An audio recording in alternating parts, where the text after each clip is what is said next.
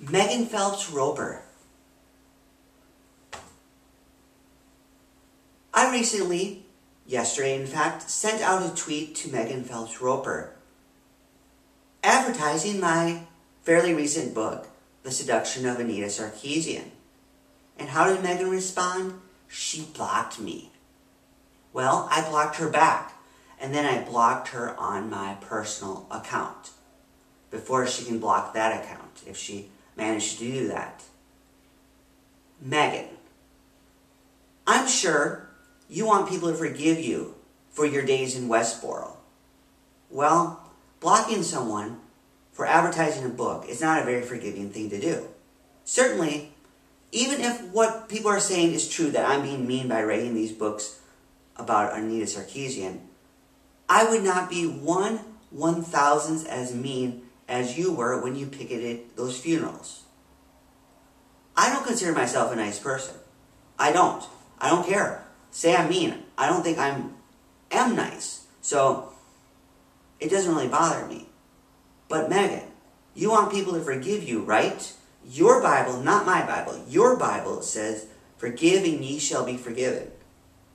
Blocking someone for advertising a book about one of your friends is not a very forgiving action.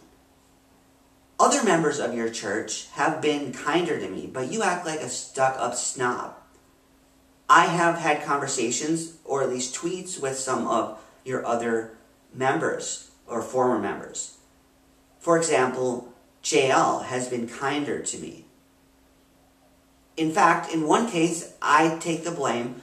I wasn't as understanding as I could be with JL, but she still forgave me. So Megan, why do you have to be so stuck up?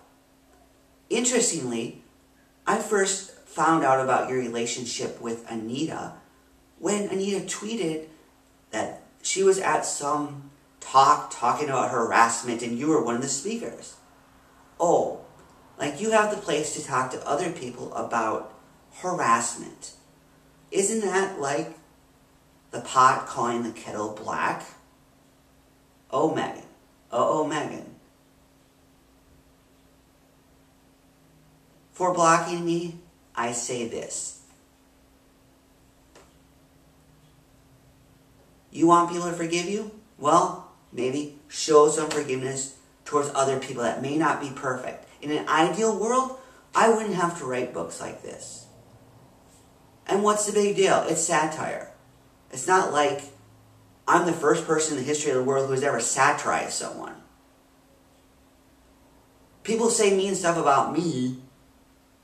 I don't act the same way necessarily as Anita is doing, your friend. So Megan,